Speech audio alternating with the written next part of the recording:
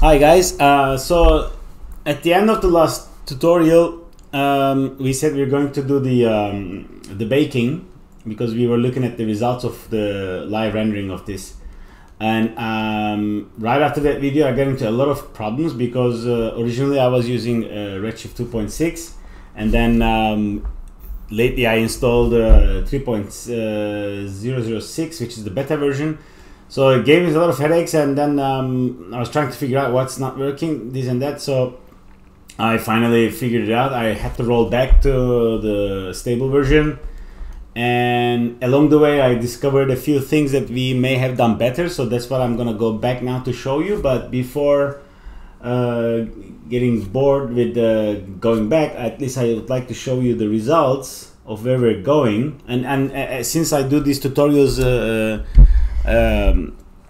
from scratch pretty much, and I end up doing it for the second time, I sometimes end up optimizing more, just like my other tutorials. So in this case now we can I'm going to actually show you how we end up improving it, and then the result as well. So if I go to my folder, where's my folder here?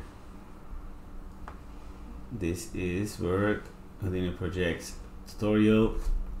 So I'm not getting a file tree, but that's what we're going to recreate now. However, if you go into the render folder, which you don't have now because you haven't done it yet, this is where we're going to go. We will end up creating our buildings, and then which I'm going to end up showing to you. So if I play this guy, so originally these buildings were taking around 40 seconds to render, and 40 seconds to, let's say, a minute, depends on your video card and the amount of CUDA cores you have. And we did the baking process, and now they're rendering in like 8 seconds. And I think we am pretty, because they're not 100% baked, because we do want outside sections to reflect some to respond to the shading. So if I try to give some more visibility, guys, here,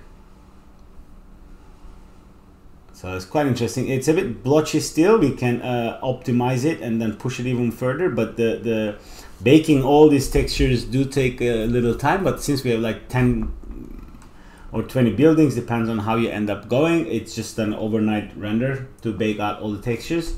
Speaking of baked out textures, this is what I can show as well. If we go back into the folder, under text, this is not the one, I need to go to the new one, textures, buildings. So we end up having 10 1K textures, but they are with many UDIMs. So that's what I can show you now. So this is how the baked textures look like, and that's 3x3, I think. How many files do we have here? 12 or 3x4. Because if we end up going into what our UVs now look like compared to what they used to look like, they're much more successful now. So that's what we're baking, and because of this baking, we are able to render more than I don't know, X amount of buildings so much faster. And that's just for the baking of the interiors. We still do leave the outside walls free from an emissive shader, so they can receive lights and reflections and etc. Okay, so let's get back to work to see what has been done. So if we dive inside the city source, let's hide everything else we don't need. So basically I discovered that our UVs were not really healthy. So I'm gonna let this cook for a second. Meanwhile, I'm going to bring in the other scene so we can see while this building is getting cooked. So we can compare the UVs.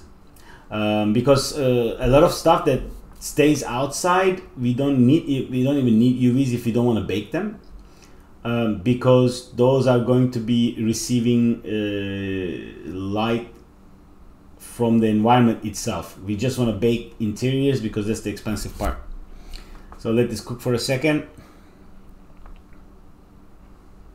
Okay, this might take a little while. It's still packing the UVs. I can show some of the other buildings meanwhile.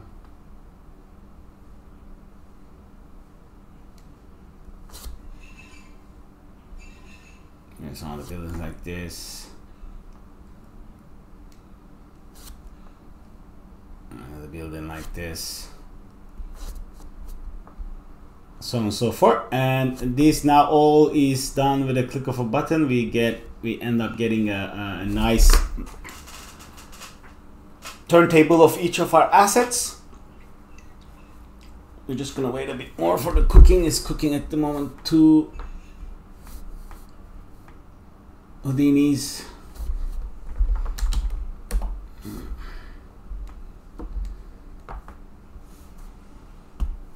Okay, hurry up.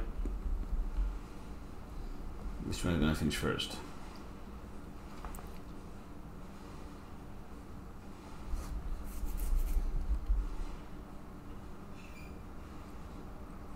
Okay, let me pause this while these UVs are getting baked, so we can continue. Okay, so the old one is cooked now. So if I look here, the one up. So this is apparently how the UVs were, and I am not sure how I missed that, because that's not good for baking, obviously.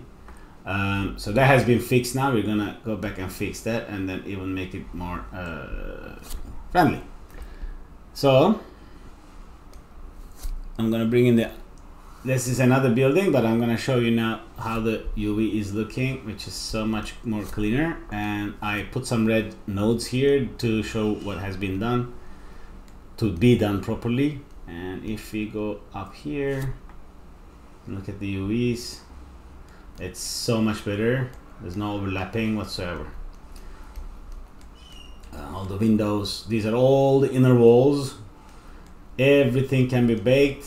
It could be if we make the windows symmetrical, we can probably gain a lot of space, but this is literally baking every wall appropriately, and for our purposes it's fine, but I'm sure we could squeeze this into a lot bigger space. I think these are all the floors, upper floor and lower floor, but we are just going full interior, so sometimes necessary. But in our case, since we don't dive into the buildings, but the closest we see is something like this, so it's fine. So let's get back to work, and let's go up to our external wall preparation, which is here. So I did notice that these UVs were not really good. So after the, one second, let me hook that up properly. So we have this boolean for our columns, and then we remove what columns we don't need, sorry, the exteriors, and then we do an extrusion, and then we remove the interiors, right? And then we were blasting certain things, and after we remove certain area versus just need the space, because we were taking some of this, splitting it, and then passing through another detailing to create some panels, which will go now, but I'm gonna need a bit more space here. So let's just clean up some space. And then first let's drop in a UV unwrap, because this part didn't have the UVs. And some of this is interior, some of this is outside, but we do need it in case we want to go fully baked, like a game engine or something. So this is okay for now, but as you can see, the spacing is too much, so I'm dropping the spacing to 0, so we get more space, more optimized space. But we want to distribute this to more UDIMs, so plug in a UV layout, and we're gonna, I think it's better if okay, so it's packing it. It's probably better if you change to manual, because the UV layout is a little slow. And then we're gonna change the pack into UDIM tiles, and then press on this plus tile grid and go 2 by 1. It's gonna spread into 2 by 1. So if I let that cook, we're just gonna wait a second for this to be calculated, which is not that slow.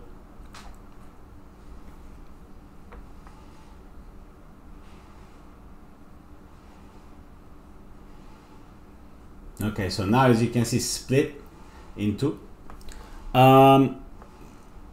So I'm gonna put a red on these just to make sure that I am following what I did, maybe just a little bit up like that. And then I put a group delete because I did notice that I had some unnecessary groups, pretty much everything. So let's just remove everything because I had some, these guys were empty, I don't need them anymore. And then I'm going to create a new group called out. Oh, not you. This group is called out as a primitive, and then I'm gonna put a UV transform to move these UVs to an empty place, which is in this case 2. So I'm basically organizing all my UVs so they just go up there. And then these guys are also red because these are new nodes.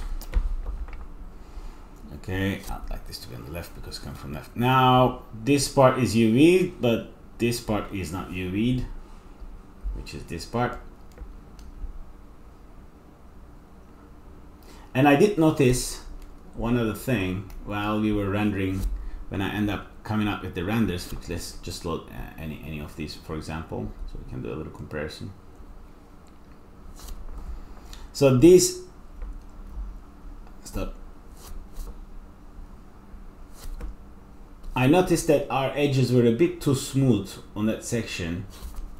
So all we get was these little empty areas, even though we had more detail. So now in this version, we're just gonna give them a little bit of an extrusion, a little offset. So this way we can get a bit more depth to them. Like, because right now, so if you don't have the perfect angle, we want this to break the lighting, right? So we just want some lights going on and off. So that's what we need to do, adjust here. But first, let's go with our UVs. So again, we are gonna need some space. So let's bring this guy down. Okay, so we get some more space. Let's bring it down. Let's bring it down. So we want to create a UVs at a simpler model, and ideally then to create the cutting. So under this attribute angle 6, where we are bringing back the rest of the excluded section, so let's create another UV unwrap with default settings, but again it's going to give us a very sparse UV like here. So just bring that down to 0, so it's a bit closer. It's a bit on the edges, but since we're baking it, it's going to be fine. For painting, if we're painting, we probably needed some spacing. Okay, and then this guy is red. Bring a UV layout. Again, we're gonna change it to Udemy tiles, style grid 2 by 1. It's also red. Plug it in. Let it cook. Okay. So now, as we process this, things will change. So we need to update certain things. We need to follow up first if we get any output properly, if you're losing UVs or not. So okay, I think because we need to bake it from all the way to the bottom, so it will actually bake properly, because right now it's still using the I think the first part. So this divide will remove our UV, so we don't want that anymore.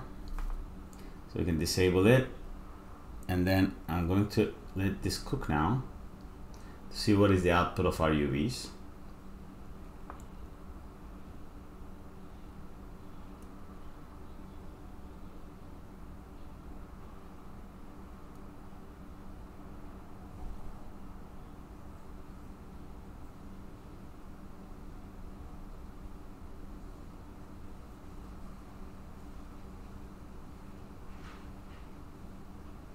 Almost there.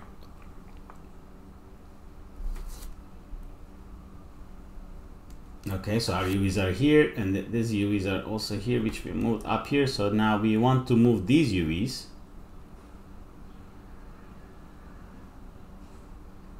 So now we're gonna create another. Actually, you can copy this. Let's rename this to out. Actually, which we didn't, and duplicate these guys again.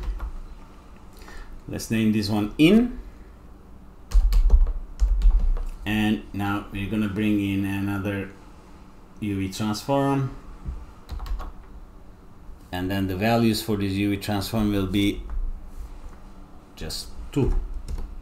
So if we look through now, we have UV our outer walls as well. So we did want to give them a little bit of a more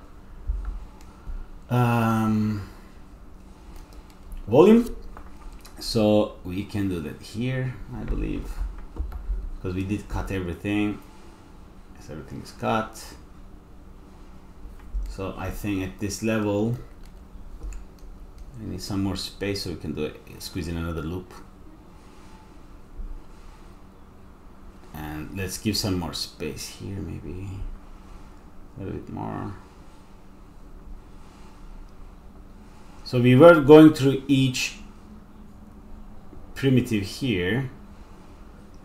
Was this stamp clusters into the string? Okay, so how many is this? 29. This is 29. How many primitives this object has? 61. So we did want to probably just change this to, because we're not using it anymore, let's just delete it. Let's put another loop for each primitive that goes through here.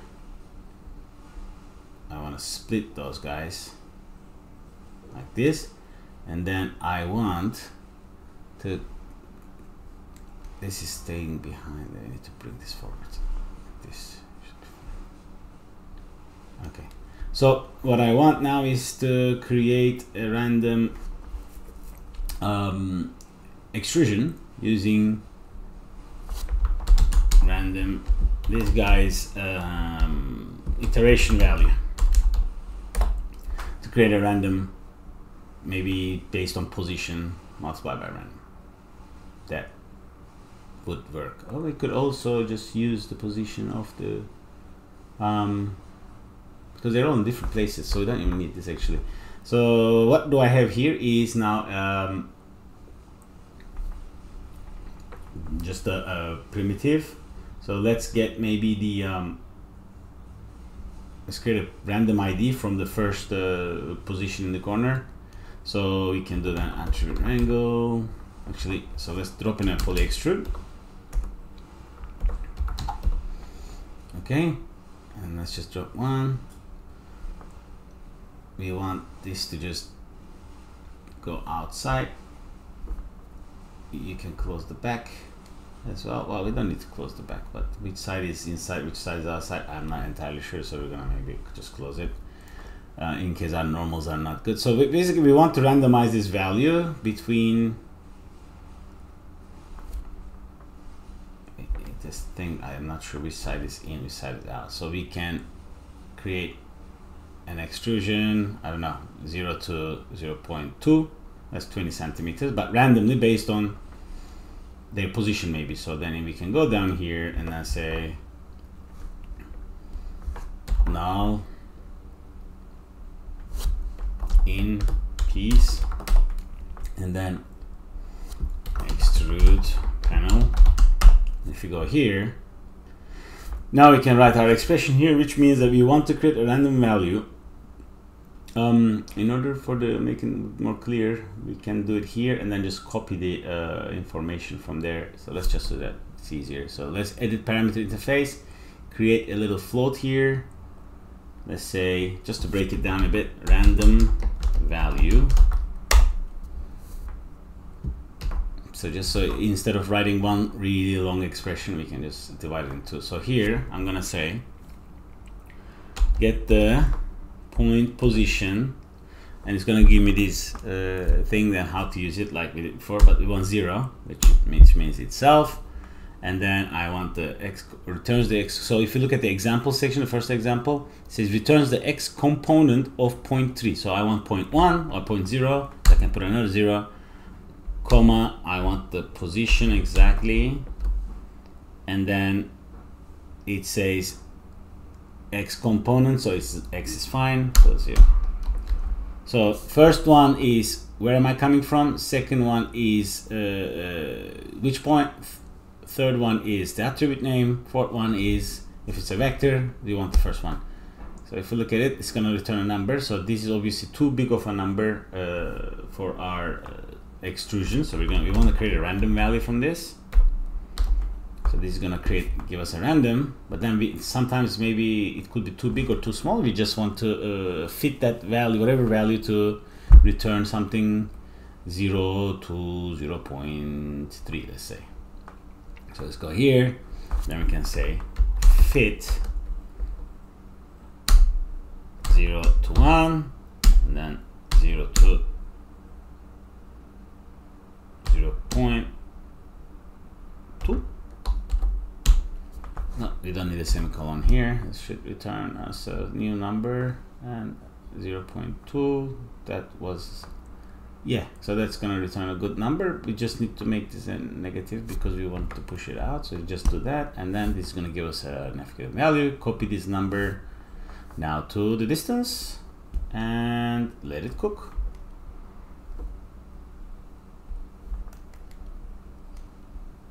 Okay, this didn't return, it didn't randomize it. That's weird. Is something wrong? No, and maybe I need to let it cook again. Let's let it cook. It's supposed to use the, oh, because they're all the same, so we need to maybe use height to be different, or a byproduct.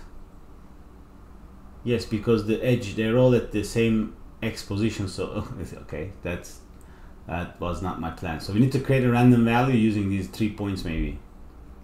That will definitely give something random. Okay, let's go back here. In that case, we're gonna get this guy here, and then put that. And then we want, this was the x component, this is the y component, and then another multiply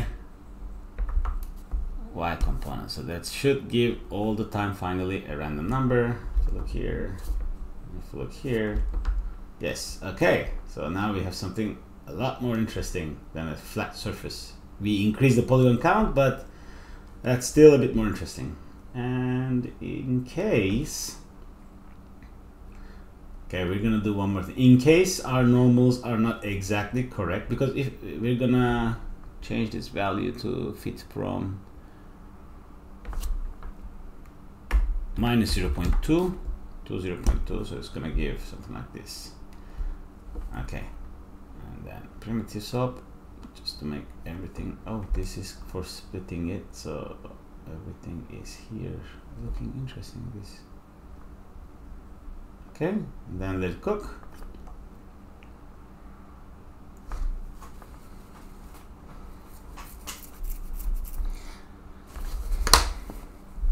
Now you're saying, but we extruded the mesh after the UV, after we make the UV, so they are now overlapping. Yes, they're overlapping, but I don't, because we want outside of the buildings to interact with the lighting conditions and with the reflections and with the objects passing by.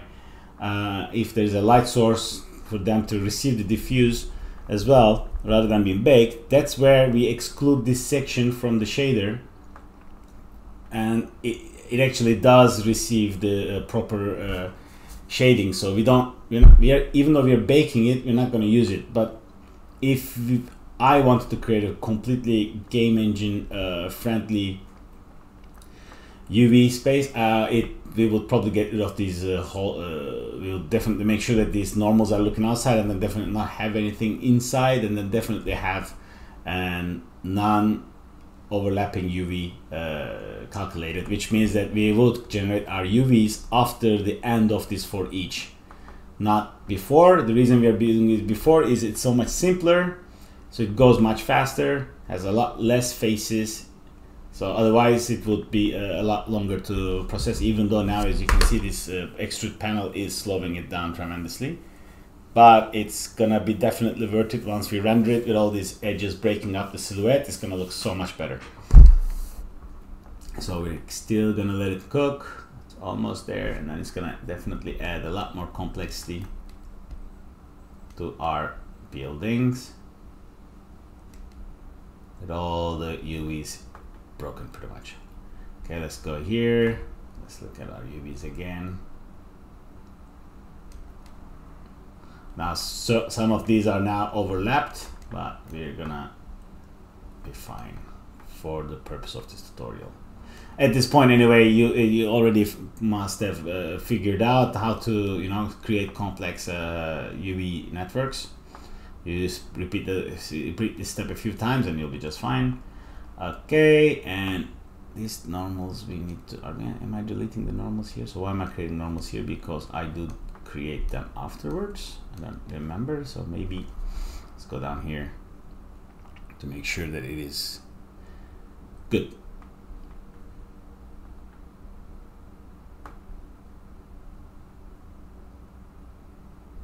Okay, come on. Okay.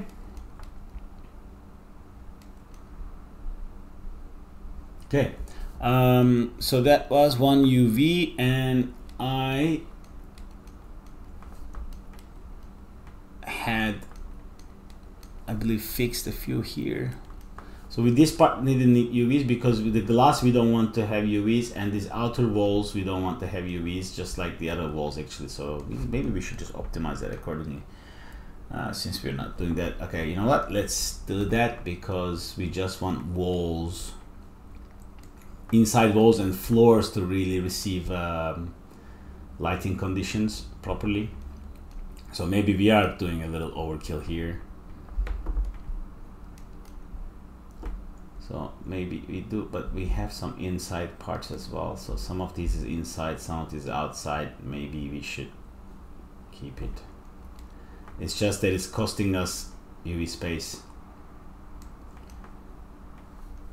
which means it's gonna slow us. It's gonna slow down our simulations. Okay, so there was another problem here that I find out that there was a problem here and then here. So now let's try to look after that. So our UVs were here. This is not baking properly. Oh, because we were removing the UVs here, which we don't want to remove. Attribute delete, vertex, except UVs. So that's gonna come back now. Okay. So if I go to down where we were collecting all our sections together, we can see what's not working here, which is that I see this section. So now let's find out where that is coming from. It's not coming from columns, it's not coming from antennas, it's not coming from floors, not anymore the panels. It's coming from the windows. So we need to find out what's wrong with our windows. Actually, we don't even need UVs for windows unless we're gonna put some dirt textures on it. So our windows were here, which means it's inheriting some UV somewhere. I'm not sure. Do we have a UV here somewhere? No. Well, I'm going to remove these UVs because we don't need UVs for this section. And let's just select the UVs. So if I go down here again. Okay, so we have one more space here that we can probably use a bit better. And that would be our columns, I suppose. No, our walls take bigger space, so we can shift our columns one UV space right, so that's 3. And then if we go to our inner walls, which is this, we can say I want 3 by 1, which is gonna spread it one more UV space to the right. And now if we go further down to see where we're at,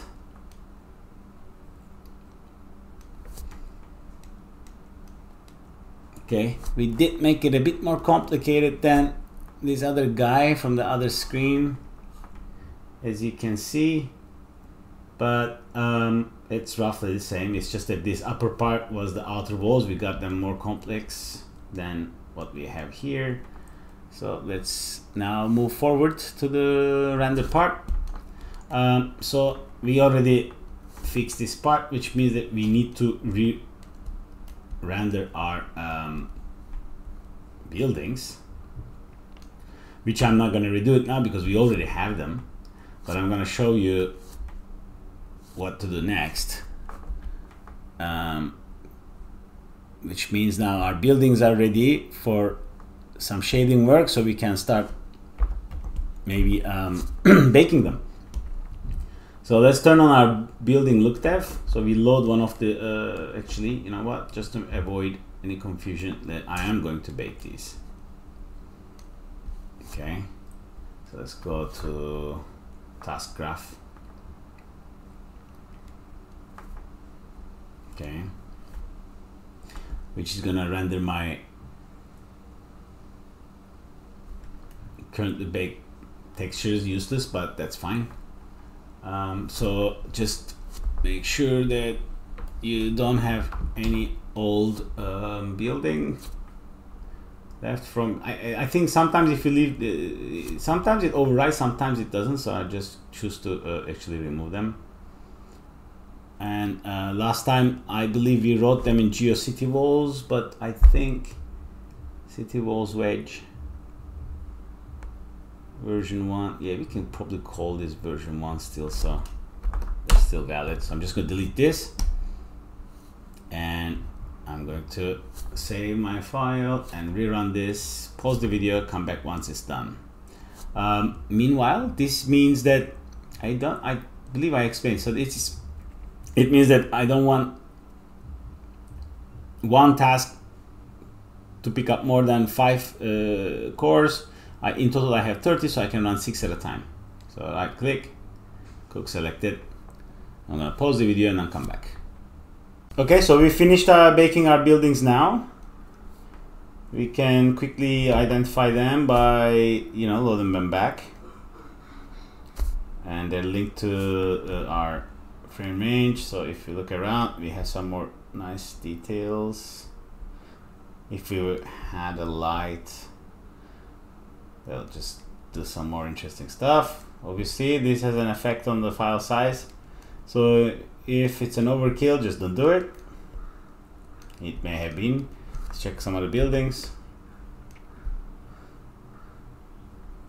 Quite interesting. Quite interesting. This we could have done with the material as well, to be fair. Since these buildings don't move, but there are a lot of ways to do this. Still a lot of ways to optimize these things, like normal maps, etc. Okay, so we have our buildings. Cool. So now we need to see how they render. Right. So let's go into the shop network. I don't think we did that before yet, but so we have these materials, right?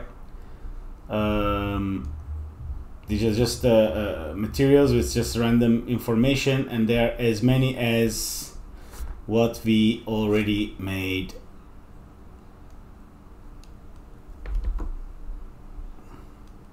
Here, based on our material names. So we remember if you load one of the buildings that we did in the past as well, add the new ones, and then we can blast one and just keep, because if you load one of the buildings here,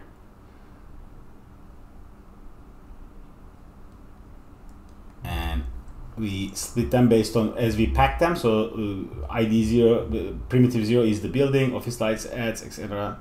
So if I blast one, unpack, I will have my primitive groups which I assign my materials to. So ID panels, I find a Redshift material called ID panels. If this was mantra, it will be the same thing. So we get a unique material for each primitive group that we originally designed. And then if I go into the office lights and unpack them, which is hard to see here, but if I get close, you'll see all those boxes that we designed. These are going to be all lights. And then what I'm doing is that I'm assembling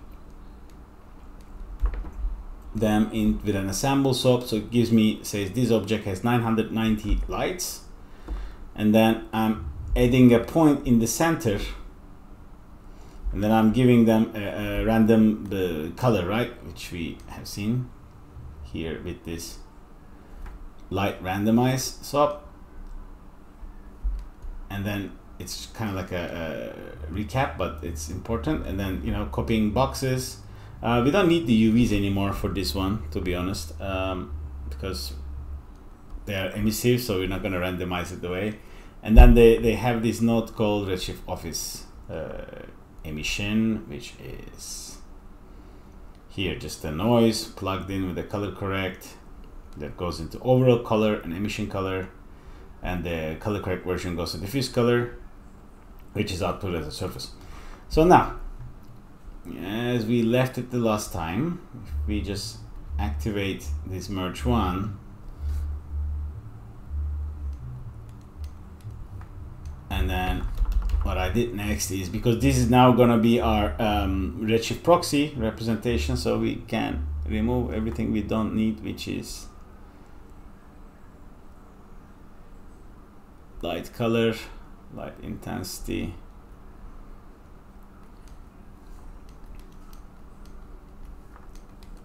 and then because we are rendering from here, we need those, but not for the baking part. So let's put null. I'm gonna say bake proxies. Okay, so now if let's call this to render. This is for LookDev, this is for baking. So once we're happy, we're gonna do our LookDev here. Once we're happy, we're gonna create our proxies from here. I don't need to do anything else here. So before we actually automate this, we just do a few tests. So this is our building, right? So we had this building LookDev camera, and did I have any? So it changes every frame. That's fine. Let's turn this on, and let's go out to our LookDev turntable. Basically, between a LookDev test and a bake is just gonna be a single button, and then we just need to define how many items we want. So let's get some of these values correct. Therefore, in my test, under Redshift settings, under global illumination, I selected brute force last time and irradiance point cloud. This was, I think it was the other way around, but we're gonna double check. Irradiance point cloud was set to 32.21. I believe it was the other way around. We'll double check. I think I was testing it with the older tutorial. Okay, and then under optimization, we can probably go 224 for now. I mean, you can push it more, but we're just doing a test now, so we don't really need big numbers. 16 to 1024 is probably too high for now, so let's go 2 to 256. And right now, the let's check if the objects are correct. So we just want building LookDev, and I don't want any lights, because outside I want to see what I'm going to bake pretty much right now. So then let's save before anything, so nothing breaks. Make sure that, okay, this looks good. By the way, as I was mentioning at the beginning, this is the Redshift version. This tutorial in the end will show a simple version of how to bake and assign textures in Mantra as well. So for those who are not using Mantra and have a bit more patience, can do the same thing pretty much. So LookDev test. So the next thing we have to do is to just hit render and see where that takes us. Do I have any thing on and off? No. Okay. Just this part I'm not so sure, so we'll get back to that. Actually, I think it was Iridian's cache to brute force, and Iridian's cache settings were like this. What was it? I'm gonna need to check that. Okay, let's try the same way first we started. Iridian's point cloud. Let's hit random to end play, and let's try to see the result. It's gonna be like a 2-3 minutes render, I guess.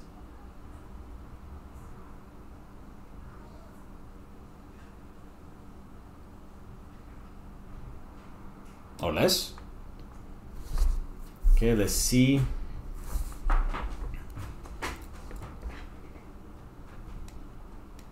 Yeah, it's quite noisy, and that's because we start with brute force, and that's usually we need to go really high numbers. So I'm gonna stop this. Well, you can do your own research on this one as well. Like it's just, we just have to play with settings until we get like a cleanish enough render, and so we can just Iridian's cache. I think this needs to be quite a big number, 6 music key, and I was putting, I think, -2. Okay, let's do another render template. A lot of people use you can use the render shifts on render view as well. I just used to this, so I just use it.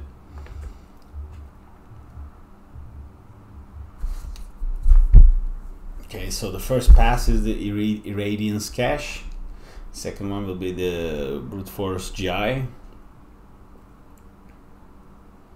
and only then you actually start seeing the result. Okay, we're gonna wait, and then you get our result.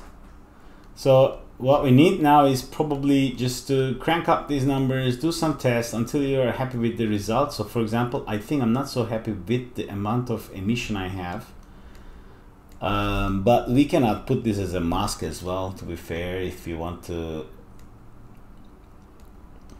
see how much light goes through, because I can see that there's some issues here and there. That's mainly because of the number of rays we're shooting, both from mostly Iridian's cache. So the higher the number, sharper the image will be. But don't forget, this just we will be whizzing by these buildings. So if it's so interesting thing is that let's keep this here. I'm gonna move it on the other screen, kill the render. Now let's try to bake a texture out of this, which means I'm gonna have to put my path. For now it's gonna be manual because we want to automate this. So if I copy this, paste it, I'm pasting this from the other scene, and then I'm going to, because right now our loader is linked to the frame, so I'm just going to put a 0 here. Okay, so that's where the output will be. And how many UVs do we have? We're going to have a look. It's the same as before, so it's 3 by 4, which means we can go to our render maps, bake render map turned on, and our size is 1024 to 1024 and 4 to 3, so 4 by 3. But what I'm gonna do now for testing purposes, I'm gonna put it to 256, and I'm going to hit render to disk, and it's gonna open and play, and it will start rendering our maps. So if we open our folder, which is going to overwrite over my texture folder now, which I'm not very happy with, but that's the tutorial. So if you go to Sci-Fi Chase, this is going under, as I said, text buildings, well, here, Houdini project, tutorial, text, buildings. So we are overwriting this guy now. as you can see. So this is gonna take a bit longer than the beauty itself. So we're gonna pause the video and get back. Okay, so the baking process is finished. So we can have a look at the, this is for the first building. We can have a look at the textures. We all obviously made them a bit small for the speed sake, but these are all the, all 4x3 12 Houdini textures baked. Obviously, I think we can do a little comparison to see, because this was for testing. We remember we dropped the resolution to 256 by 256. Is obviously quite low res. So I think an overnight bake of 1K maps, at least 1K maps, is gonna make a big difference because these ones are gonna look too blurry. So let's do a little test then. This was our building, and our original render was here. Still the same one, right? Yes. I'm gonna move this to the other monitor. So now what we want to do is to create a new shader version for this asset that uses these textures to render. So we'll go on our shopnet, and we're going to create a Redshift network, and let's call this baked interiors texture, or baked, better than baked, let's call it optimized textures. Optimized textures, and let's dive inside. I guess we can, at this level we will have to promote some stuff, but let's go inside first, and then we're going to create a texture sampler, RS texture sampler, and then we're going to create a material, RS material, and then we're going to connect the out color to emission color, out color and overall to emission color, and out color to surface, and we're going to expose some of these parameters so we can use the textures like file name. So let's go up one level, select our shading option, and then edit parameter interface, and then we can say from nodes we can go inside optimized, and then Redshift material. No, I think it's here, material ID. We can, in order to play with this, we can move it here, apply, and we get all the settings here. We also want to promote the file name outside, so we can play with this a bit easier and when we're doing our tests. So edit parameter interface again, from nodes again, and then it's our optimized textures texture sampler. So if I close all these, I think here we only need the file name, pretty much. Apply. At the bottom we're gonna have this. Probably nicer if we had that at the top, so let's rearrange it. Let's make this smaller so we can see what we're doing, and then let's move this guy all the way to the top. Apply. Okay, so we have it here. So so where was our texture? We baked it under this path, and which is coming from the Redshift RobNet. So let's copy paste this, and then it's for building 0. So let's pick it up, and then we need to replace the $F with the Houdini settings, which is called in you can find this in the Houdini help files as well. If you do this, Houdini curly brackets, not the smaller and bigger sign, and it's gonna work just fine. So I'm going to pause the video now so I can check my settings to do a test render. Okay, and then now there was a little interruption, so we can now, this one is called optimized textures. Okay, so let's play with the settings. We will be able to so based on how much contribution we want from the environment or not, we need to play with the reflection color, base.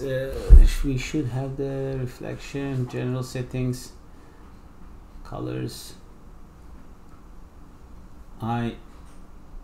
Probably it's better if you just adjust it from here. It's gonna be easier because it's a bit more optimized here, to be honest. Okay, well, we have the optimized texture. We can play with it more often after. So because I don't want to break my LookDev geometry, I'm going to create some space here to create a renderable version that is using this shader. So let's create a geometry node, and let's I guess we can rename it building optimized. Dive inside. We're gonna object merge. We're gonna object merge to render. I guess we can, or maybe, yeah, I guess this should do. We can just bring it here. I guess to render, because we were deleting some attributes here, so I'm not sure if I want to delete them, because these attributes are required for instancing lights in Redshift in case, but we are using the texture shaders, we are using texture emission, so yes, we don't need them, so we can actually keep them deleted. That's fine, which means to render the last node is okay. So then now what I don't need, just to make sure that because this is going to be the one that we are baking, so we make sure that we don't have anything that is not needed. And there's some colors that we can use as well, but I don't need any of this pretty much. I don't need the name. I think the Redshift proxy node does that, but that I just make sure that it's I keep it clear pretty much. So then now I have the groups, and there's one group here which I don't need, so let's do a group delete. It somehow made its way, which is this guy. Okay, so I have the material,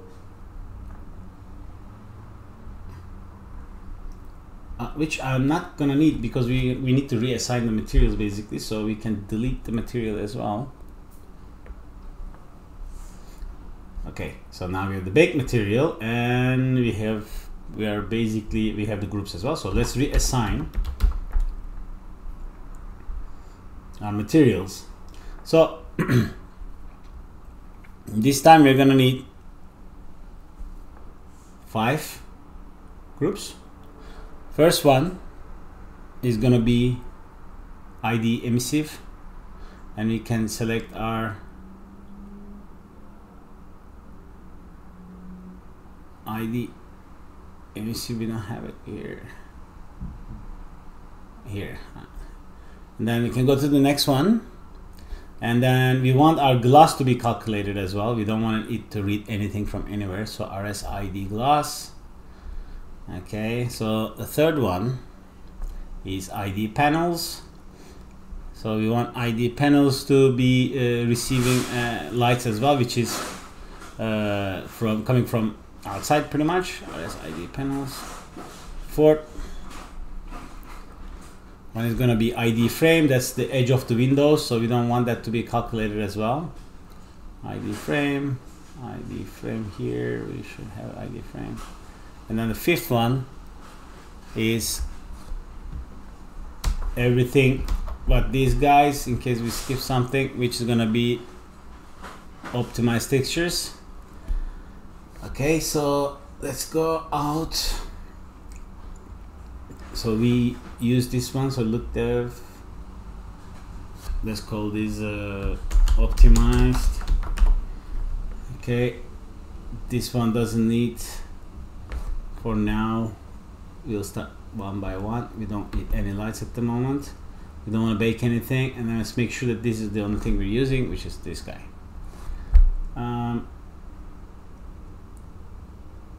for testing purposes, actually, let's render the old one for once as well.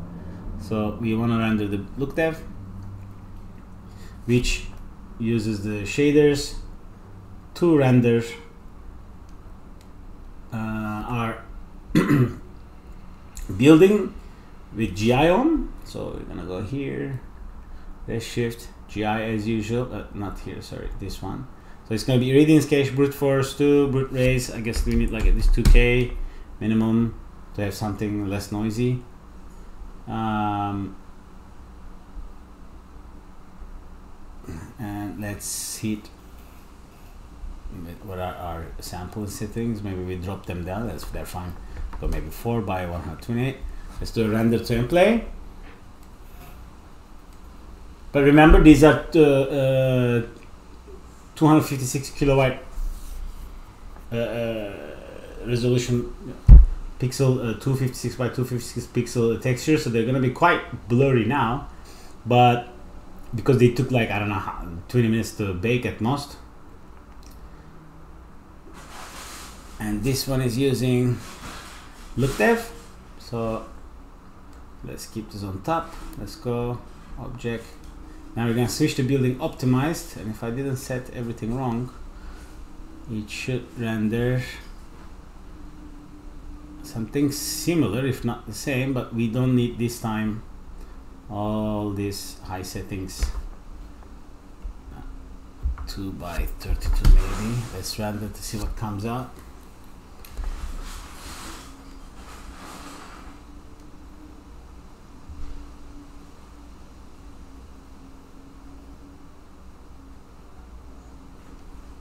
Okay, our emission settings are probably not correct because it looks like our lights are off pretty much.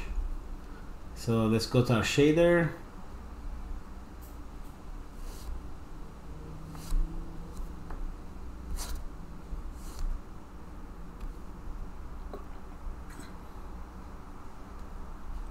And maybe dive into our overall.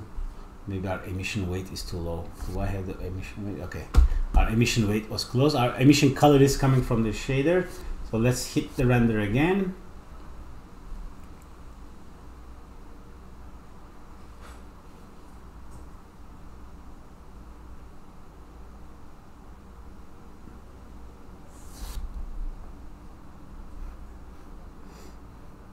Okay, right now there's a big difference because our texture maps are very small, but once we crank these values up to at least 1K and increasing the while we bake, we will have to increase the where is it, I guess the settings. We need to test these and we need to get some proper numbers, which I'm going to bake after this tutorial. But based on the previous buildings that I already did, they were giving these renders which were pretty already good, but we had these other lights that I'm going to show how as well, some environment lights, so we don't get the black areas. So let's maybe turn those on just for the sake of testing. That's optimized, so we want our advertisements as well. We want our candidate lights, maybe external light and environment light. I think I want my environment light to be a lot less strong, even like that. And then let's do another render.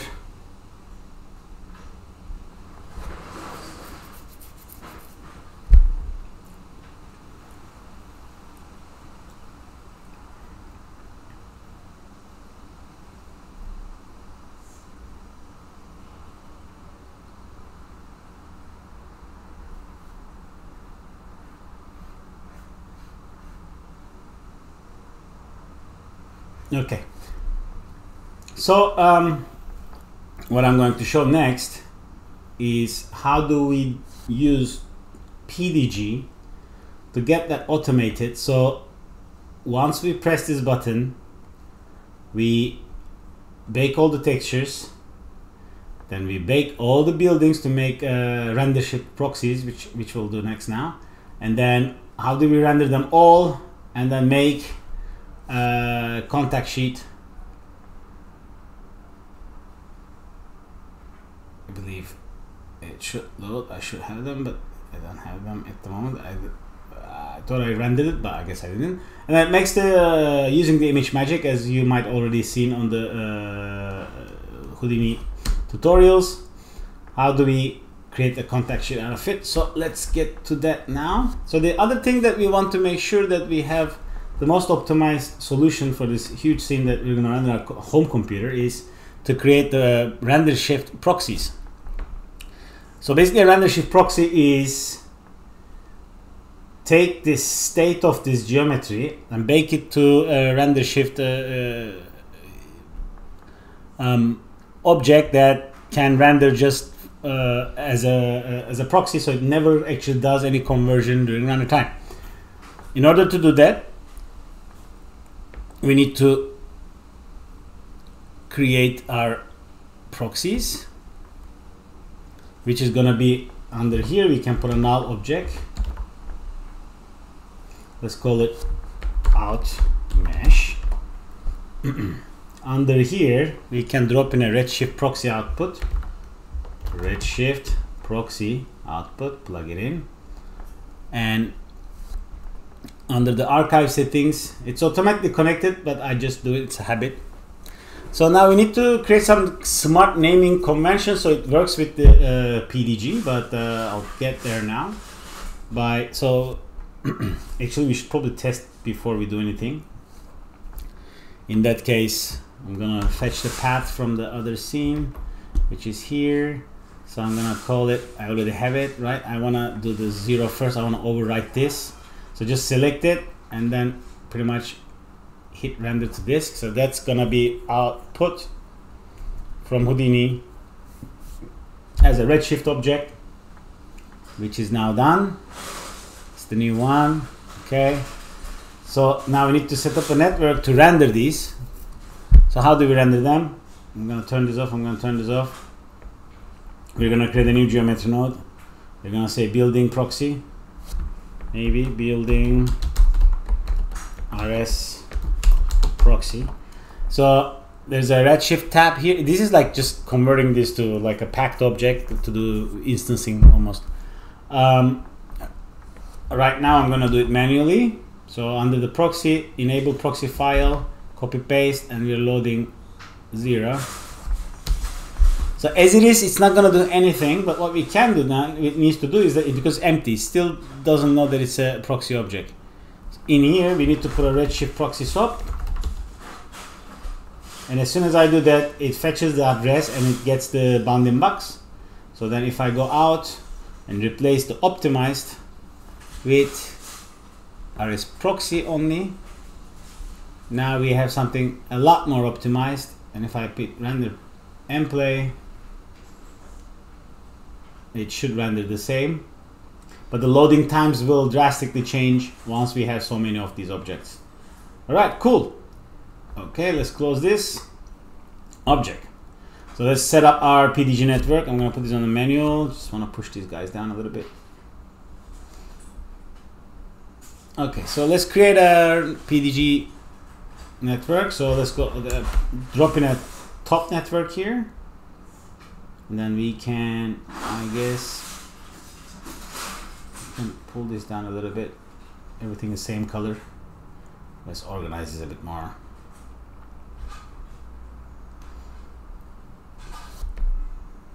Okay, we can say, because this part is pretty much a live section, this is our optimization section, and these are output. We're gonna name this bake and render. Okay, so let's give this guy a different color maybe. Let's pull this down. This network can be, okay, so this part was the environment. Let's make it green. This part is the LookDev. Let's make it blue. This part is a bit more crucial, so we're going to pinkish. These are the buildings, so that's going to be our environment, which we are going to replace each one of these buildings that we showed before with all our proxies with textures. Okay, so let's dive inside. On top, we're gonna drop in a wedge node. This is gonna be responsible for changing the buildings. Change building. Okay, after the change building, so we need to specify. So we have 10 buildings. We have 10 buildings, and we want to export this to the environment and create a parameter to wedge by pressing this plus button. So now what we want to change is the attribute that's going to change the building. So let's enable this target parameter, and then what we want to create this wedge parameter, which is going to be an integer, and it's going to change from 0 to 9 because we have 10 wedges. Okay, so now we need to find where we're gonna affect with this tool is actually what we're loading, which is gonna be this. So then, which means we need to change this last digit because we have 10 buildings and just 0, 1, 2, 3. So which means that this number, instead of frame dependent, now it's going to be attribute dependent. So we can do edge ID. Well, actually, I'm gonna do it like this. So if I want to override it to scrub it, it's gonna be easier. So let's just create an integer here, and let's call it wedge ID. Wedge ID. Okay, and then apply, and then type here @ wedge ID, and then I guess we can then copy paste this to here. So like this, I can just actually change it, override to see what I want to load without going to the TOPS network. So now this is linked, which means that when it needs to process, that's how it's going to process. And so the second step was for us to we need to, where is it out network, not TOPS.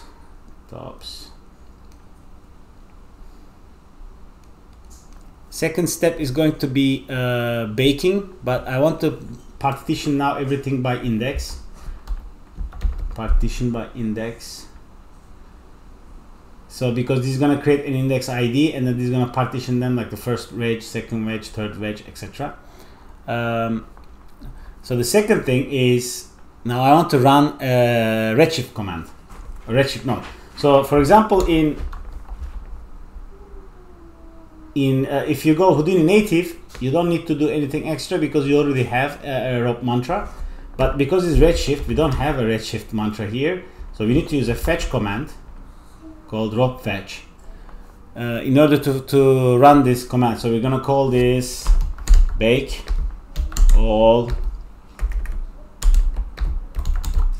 textures, and in the ROP path, that's where we're going to get our out LookDev optimize. So this was our bake test.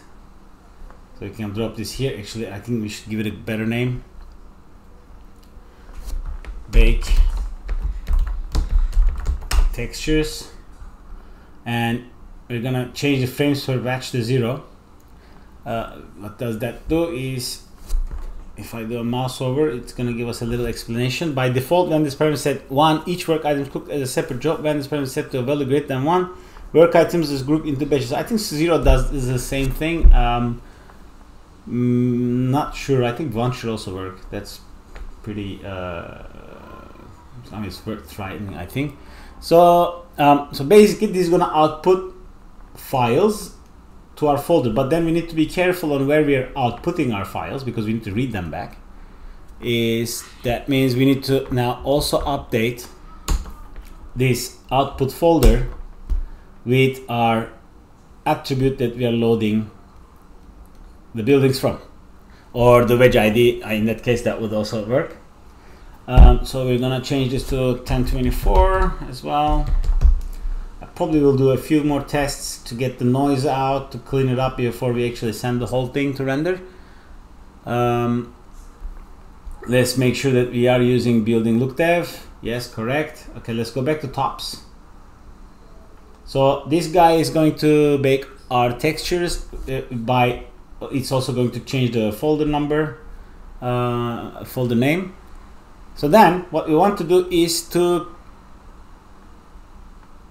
link output textures and bake our proxies. So we're going to do another rope fetch, and let's call this bake all proxies.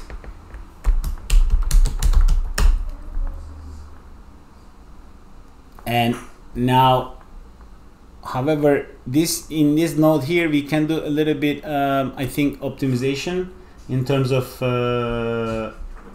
because it's going to use Redshift, but it's not going to use a Redshift GPU to render.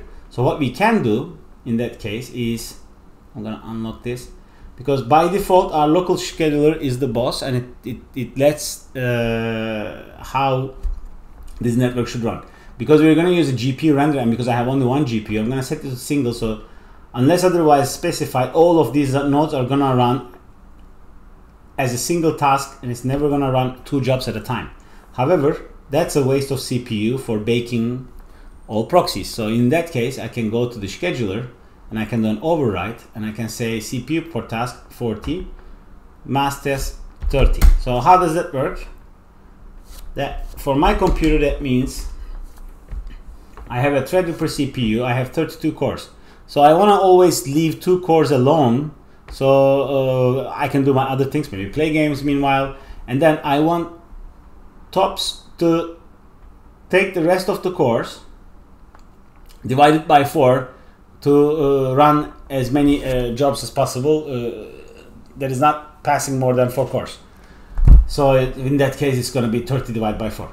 So now we need to fetch our, I'm going to look it here, that we put it in here. Was it here? Yes. So this is going to run this guy, and I want all frames in. Oh, this is not the render node. This is the bake proxy. This is fine. So this can be 0 as well. It's going to be a single frame. I'm going to do that on frame 0, and that should do the trick, except now I need to deal with this part. In this case, I was using wedge ID. You see, I could do the same thing here as well. It's not, they're not really very specific rules. So because for the baking proxies and the output file name, I use wedge ID, whereas on the bake all textures output, I put the path to the loader. In this case, I can also do this. It's not going to make a difference. But there is one more thing we need to be careful now, is that which texture we are loading, because in the previous one it's going to be baked. Then we need to load them properly, which means we need to define this path to be not hard-coded as it is now. So let's find out how we can link it. Because that's the one that's going to be creating this integer is going to be responsible for loading the proper texture. So we're going to change that with a wedge ID. So every time the wedges change, it's going to load the correct texture. Reflection 0. Okay, so what I want to do is, we did bake this properly, right? So I think we need to set these settings a bit more smart, and then probably add some roughness, but this is completely up to you. And this is the part basically you're going to be setting up here, while it depends on how you want your buildings to look, really. Optimize textures, but I think for the optimized textures we really don't need any diffuse, so we should probably do some tests before baking it, or to see how our shader look, because all of these baked texture settings will get baked into our proxy. So it's better you guys do your tests, and then once they are looking good, then you bake it out. Okay, so now we can just double check everything. So we are changing the buildings, the attributes is connected, we're setting the partition by index. We are baking our textures. As we bake our textures, this is going to be running. The output is connected properly, and then the shaders that will load is the textures that will be shifted, connected properly. And then if we go to our rope network, and then we just want to render these. We want to render this, and I want to render this as well for doing some kind of like a turntable. So we can create another. This is for optimized testing. I guess we can create another one called turntable. Look, the optimized baked turntable, baked turntable, and we want this to be, I think, 32 frames, but we don't define that from here. Tops is going to manage that. Let's put out these as a 4 slides, external RS proxy, that's fine. And we are not baking anything. We don't need global illumination. We're gonna define the settings just a little after. Let's create another fetch network here, and let's call it render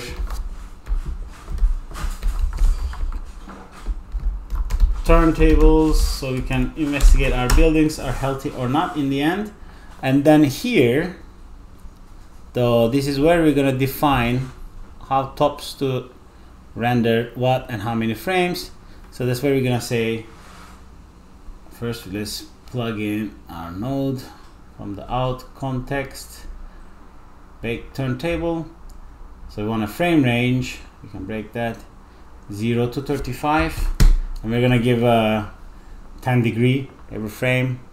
But because I have one GPU and we don't want tops to take over to start rendering things separately, I will force it to go all frames in one batch. So it's gonna do frame by frame instead of trying to do many frames at a time. That rest should be okay. So this is gonna bake all textures. So this is a render job. This is a render. This is a proxy job. This is a render job. Okay. Obviously, we can link that tops another wedge on top to shift our buildings as well if you want it, but we're kind of like making it a bit more granular like this, so if something breaks we can make it look a bit easier to manage. Like we could make that a prerequisite for this to run. We could probably do a top fetch and bring it in here pretty much, but we don't need it at the moment. Okay, so I want this to be the output at the moment. Now I just want to make sure that I have good settings for rendering. So what I want to do is, because this is where we're gonna bake our objects as proxies, so I want to make sure that this looks as good as possible before I bake it. And then I want to make sure that the textures are high quality by changing the settings in the previous render node. So if I now go to my LookDev optimized, so now I think I can play with my progressive render view. So I'm gonna save and open render view. This is the Redshift render view. From here I can select the rope, which is LookDev optimized, and I'm gonna go bucket, so it's gonna avoid progressive rendering. And let's select the camera. Let's say render again. Oh, this is gonna render the proxy. We don't want to render the proxy. We want to render the optimized. Look, the optimized. This happens sometimes, get stuck. That's fine, it's still the same. Look, the optimized. So that's gonna render our optimized version, but our turntable will be rendered by proxy. Okay, and I guess we can do the same here. Okay, let's do it again. Open the Redshift renderer. I think we need to do it again. clicking on it a bit stronger. Okay, render. So this should render the optimized version. It means that we should be able to play with the shader live like a progressive render.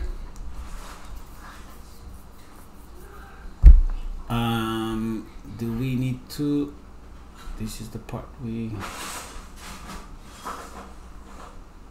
is it loading? I don't think it's loading the shader because we linked our shader now. We linked our texture.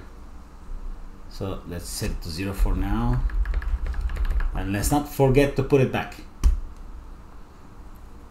Okay, so it's loading proper textures now. Does putting reflections make a difference? That's what I want to see. It does. And I want to give a roughness of 0.35.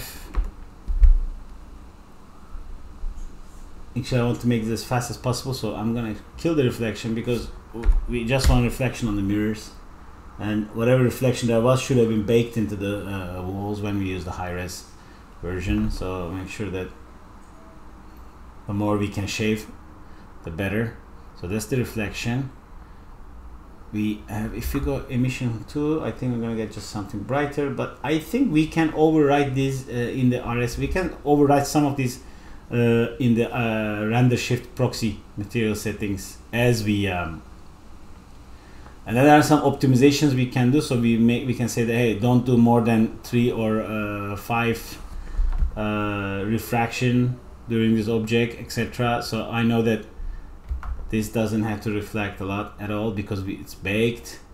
There's no refraction on this object. You can just refract once, and then we can probably put this down to 3 just to make sure that it's not making any difference.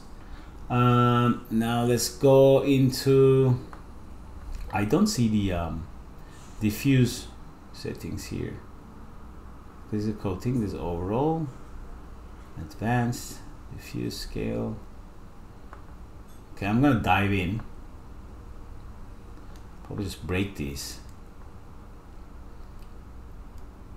settings and then go 0. Everything's connected to emission, so everything should be just coming out of the box as it is, straight from the texture. Okay, I think we can leave it as it is. Let's go out.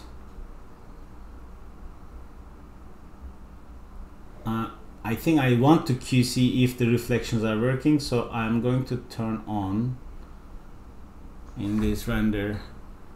Maybe just put a giant big light on the side to make sure that it's working, but we can also turn on the ads. Let's do another render. I just want to make sure that the advertisements are reflecting off the glass shader, but I believe they do.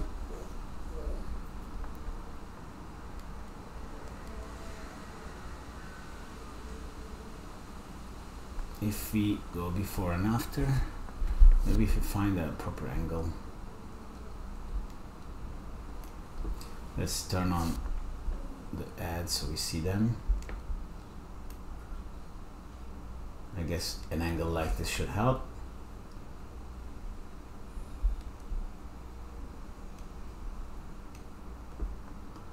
Okay, out, render.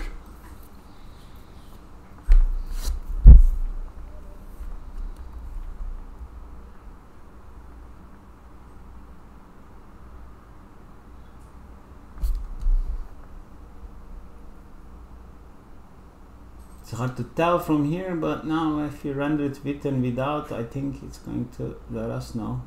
I don't think the glass is working. Let's go in here. Are we removing any glass? No, we're not. We're cleaning up. We have some glass. Glass shader is working, I suppose. We can check it here. ID panels, ID metal, ID glass. So what if we put a blast here to make sure that it is working? ID glass, delete, unselected. Yeah, there are glasses working. Is it? Yes, our glass is in the correct place. Okay, let's now double check again, maybe without the ads, as I said.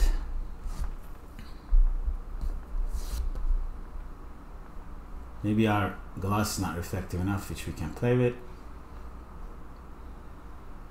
No, it's actually working. We can see the difference here. We are actually reflecting, fine. Okay, so that's working, that's good.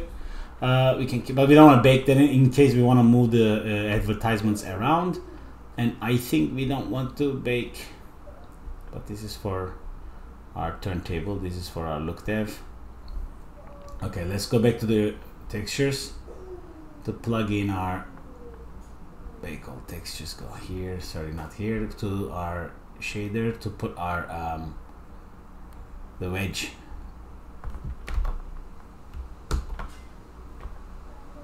Backtick, wedge ID, backtick. Okay, so to change the shaders, that's correct. Reflection, this is the reflection of roughness is one, maybe, I don't know, don't want to bake anything wrong. Just keep playing with these settings and then until you're satisfied pretty much. We can probably add a little roughness. It's gonna diffuse the render a bit, the indirect light a bit more. I guess that's gonna help with the shading, so there's less link to reflection, there's less noise. Okay, increase the samples as well. And this should do the fine. We don't want any glass color. Okay, let's put our camera somewhere like this, maybe like this. We don't need this guy. We want to animate so they can do the turntable, so we're gonna put a null. We're gonna animate this now. Let's call this rotate, and let's connect it to building ads and building optimize, sorry, not optimize, proxy, so they can rotate. Let's give it, since we set 35, we need to give 350 degrees and then plus the first frame, so we can set this to 35. Okay, I'll change the frame range to 35. In the building ads, we want to visualize our out display. We want to render our out instances, which are our advertisements, and then the proxy is as it is. So if we press play, it should, no, nothing is turning. Is it because, oops, sorry, that value should be changing, our buildings should be rotating, but they're not because I'm not visualizing this, I'm visualizing this. This should be turning, advertisement will be turning now as soon as I change this to none as well, not from here but here. When I'm outside, let's go outside network, and okay, everything is turning, cool. Before pressing render, I think that's also, I'm just going to recap again. It's going to load 10 separate buildings, wedge count 10, start to end 9, which is changing an attribute of a loader. This is going to partition all my streams by index. We're going to bake all the textures, which we're going to put it back to 1K, 4x3 dims. Ideally quite high settings, so we have less noise. So I suggest just rendering this with this off, just to see what it comes out, which we're gonna do now before we hit render. We are making sure that whatever variable is connected to wedge, oops, is hooked up in every file file outputs, so we don't overwrite any textures or objects we're gonna write out, which is also including loading the textures to render, which is here, optimize textures. The wedge ID is connected again, so make sure, so the tops will make sure that it's loading the correctly baked texture. So now, last thing again, like I said, we're gonna do is we're gonna do a little test here. to make sure that our settings are nice. So let's go 1. It's gonna load a different building. This is overwritten by our top, so we can change that. That's easy. So we can wedge ID override. I don't remember how to override target parameter capture. Should be outputting it here. Oh, because we can, yeah, we can do that from here. So I need to bring that guy in here. Not that, the attribute itself. Drag and drop.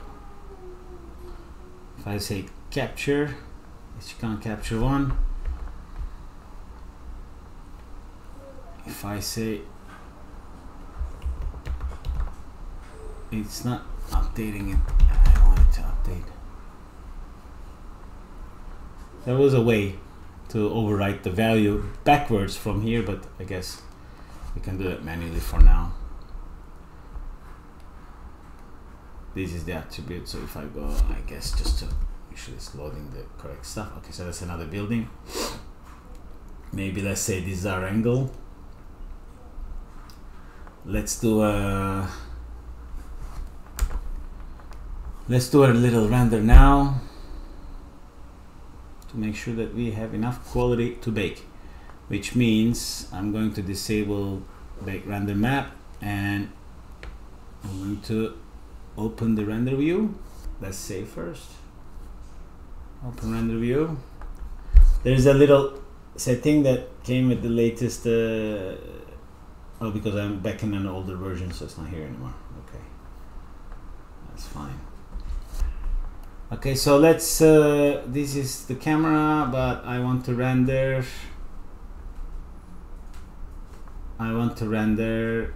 my bake textures for testing.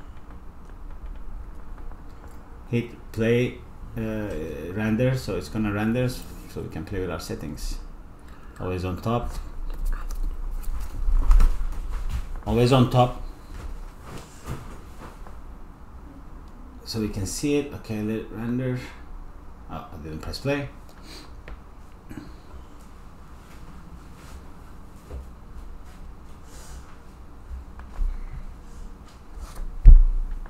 Okay, it's going to be doing, I think it's doing the irradiance cache first.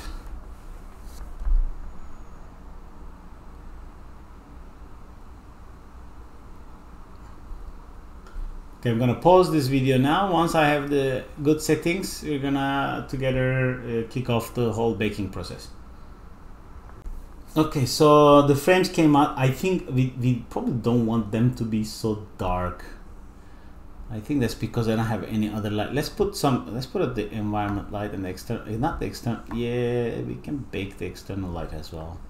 Let's just see how it's gonna look. It took 1 minute 56 seconds to render.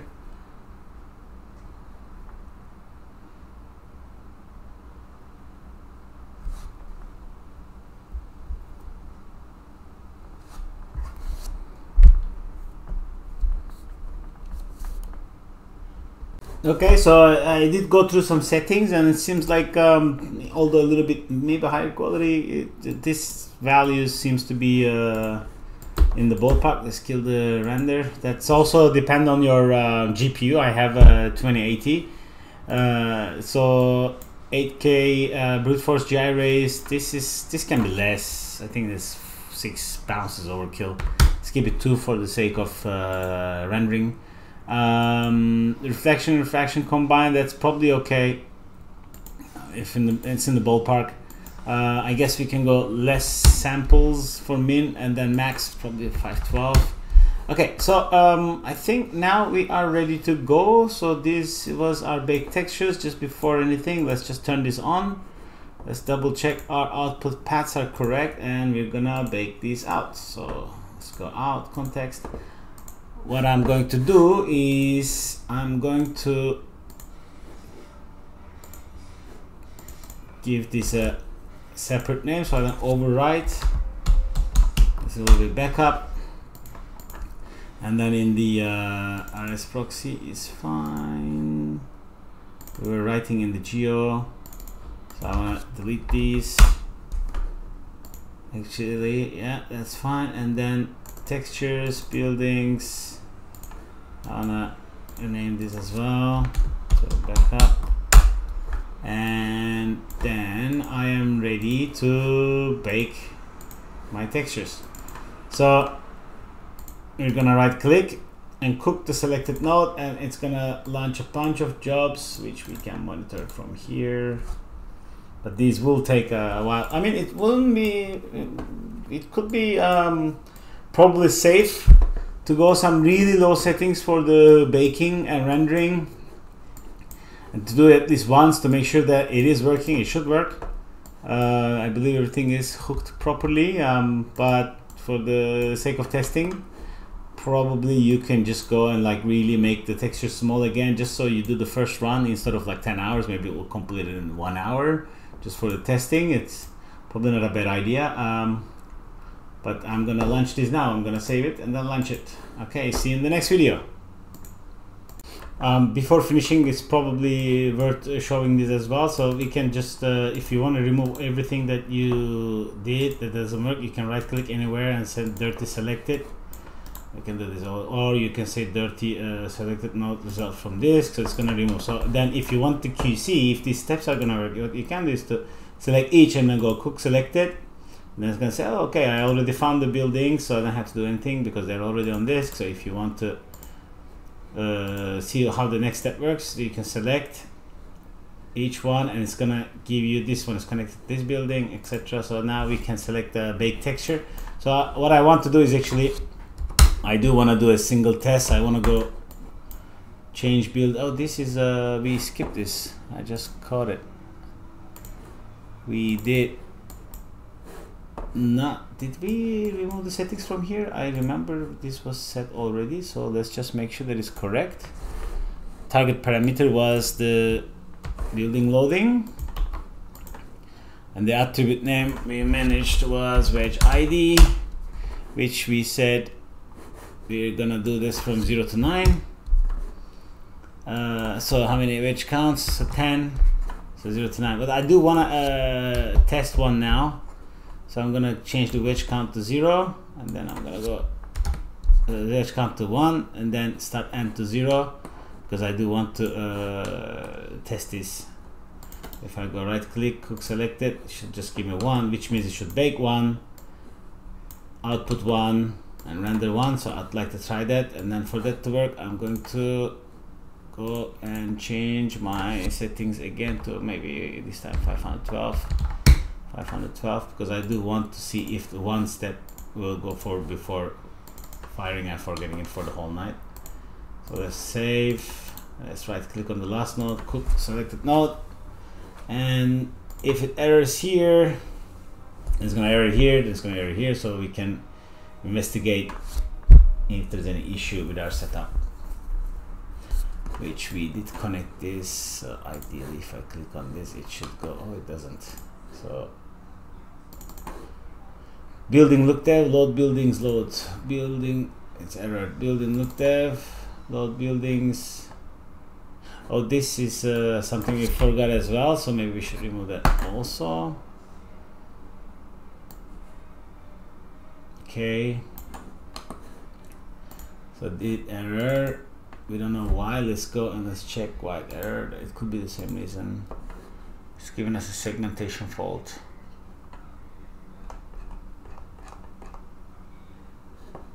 And this time for one frame, it shouldn't give us a segmentation fault. Why is it giving a segmentation fault? Let's dirty it again. Let's try again.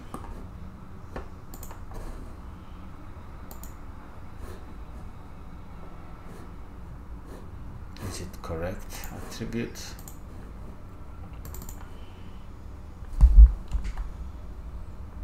Oh, it's called wedge ID, so that's wrong, obviously. So let's make sure that that's correct.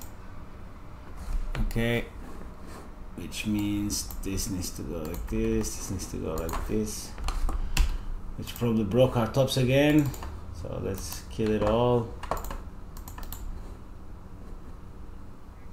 Dirty.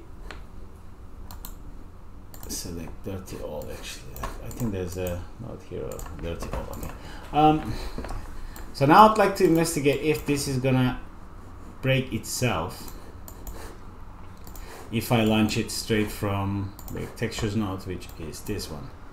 So I'm gonna save it again. This is supposed to be outputting to 0. This was load. It's called the wedge ID. That's not correct. Maybe that's why it's failing. Maybe we should make sure that we are copying proper paths, because I did connect it from the other scene and then I didn't write it properly. So what about our shader? Our shader was using the wedge ID, which is fine. Okay, let's try again before saying that it doesn't work. Probably connected wrong nodes. Otherwise we'll close it in, maybe reopen it. Sometimes Redshift, when you fail rendering or hit escape so many times, it doesn't flash the GPU memory. It might end up causing such errors. One way to check this in Linux at this is to it's still erroring, which is causing the rest of it to error. Let's check again. Segmentation for wedge parameter building LookDev load buildings wedge ID not found. Okay, that's quite straight. So let's find what is it not finding. It says the wedge ID is not found. It says it can, oh, that's because of this building LookDev, because we broke the link. That's why sometimes it's very important just to make sure that you got the right thing, or even actually that's probably a safer way to go. Object building LookDev load buildings wedge ID, and that's now probably it's better. Let's save again. Let's dirty it all. Okay, hopefully it's gonna work now.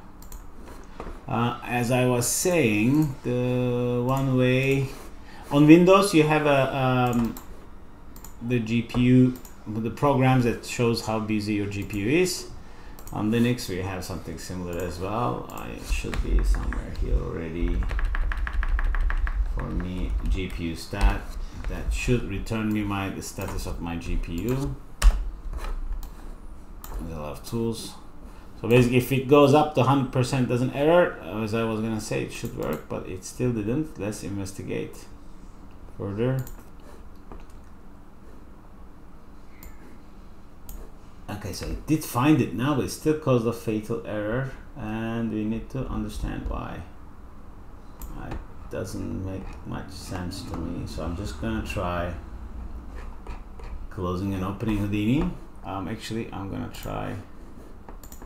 Yes, I'm going to try closing and opening Houdini. We saved this as 02 buildings part 3. So let's close it and open it.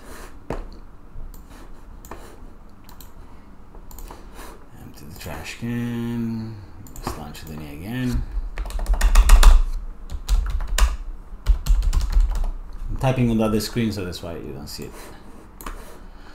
Okay.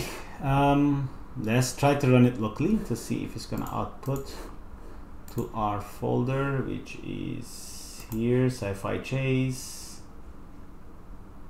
text, not this one, sorry, this one, text, buildings. So it tries to load and then it fails, so something broke there. You can keep this on as well.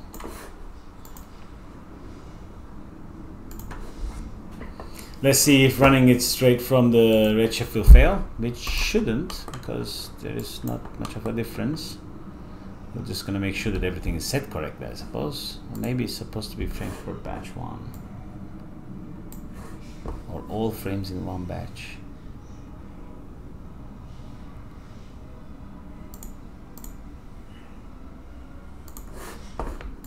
Okay, let's try again. So this is where it's failing. The other thing that I think, make sure that maybe default headlight creation is off in case you don't have any lights, but I have. But if you don't, in your future settings, it's going to create a headlight and then your bakes will look wrong.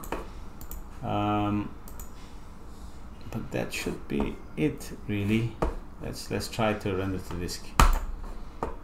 Okay, I'm gonna come back once this is over to see if it's errors or not.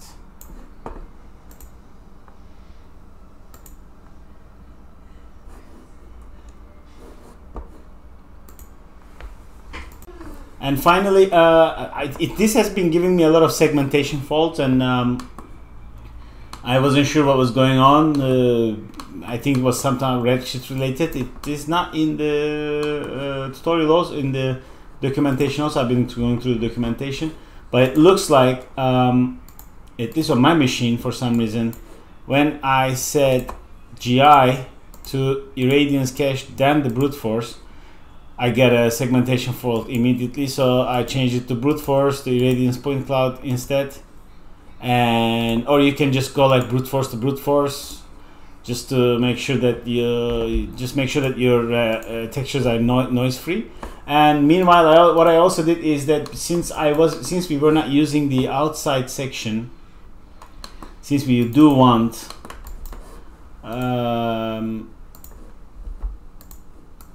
let's go to perspective view. Since we do want only interior floors, let's say, can I select this guy? Yeah. Through this window, we want everything to be baked. All the rooms, basically. It's very hard to see from here.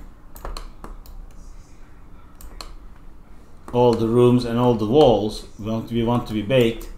What I did is that I did exclude this outside part, and I did disable the extrusion that we did, so which you can go back. It was because it was adding another 50 gig, 50, like it was almost making the file size more than double. So I think if we need to, we should probably first distribute our buildings with these most optimized versions, and then I think if we need a higher res version, then we should probably make a separate one. So on the paneling level, I disabled the UV layouts, and then on the out panel, that this is the part where we put the out panels UV settings, I disabled that as well. And then here the extrusion part, I just brought back a divide, remove shared edges to do a cleanup, and then just copying the it's on manual but doesn't show, just copying back the UVs onto the for each, which you can find all the latest file structure here, the edits here in this file. So then in the end, because our paneling was going on this upper section, so now instead of baking 4x3, we can just bake 4x2 textures, which means that on our render tiling, we need to go 4x2. And finally, with fingers crossed, I will die here, and then I'm gonna say save. We're just gonna try only one now wedge, again as I said it, so which means this should now work. Let's cook it and wait a bit so to see if it returns what we need, and if it does, we're good.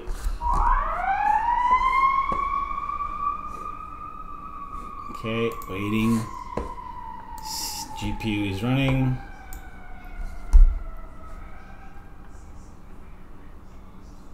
GPUs keep running.